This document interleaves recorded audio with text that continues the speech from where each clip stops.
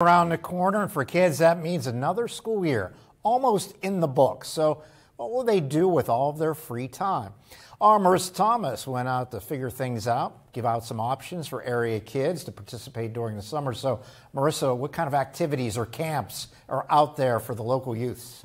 Good evening, Mike. Well, from the places I visited today, there seems to be something for everybody, from science and nature to sports and the arts. There are all different types of programs that are available for kids this summer season. Summer closes in and the school year comes to an end, but that doesn't mean learning has to. Summer programs and camps provide a way to keep kids learning, stay active, and be creative.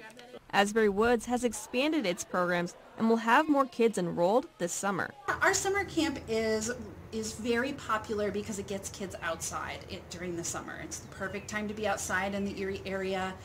They'll do games and also learning activities, but do some arts and crafts as well, and we really keep them busy and engaged.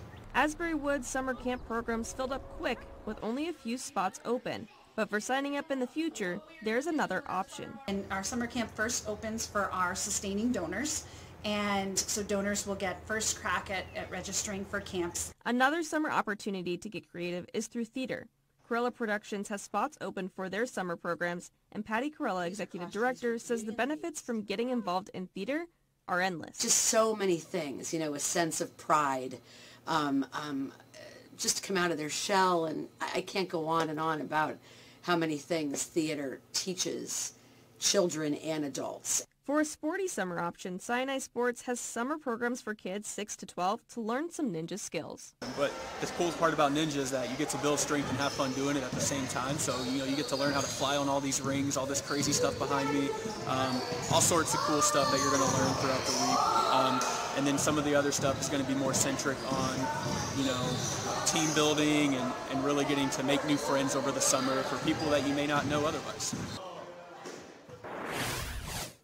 And to learn more about these programs, you can go to the Erie News Now website. Live from the studio, Marissa Thomas, Erie News Now.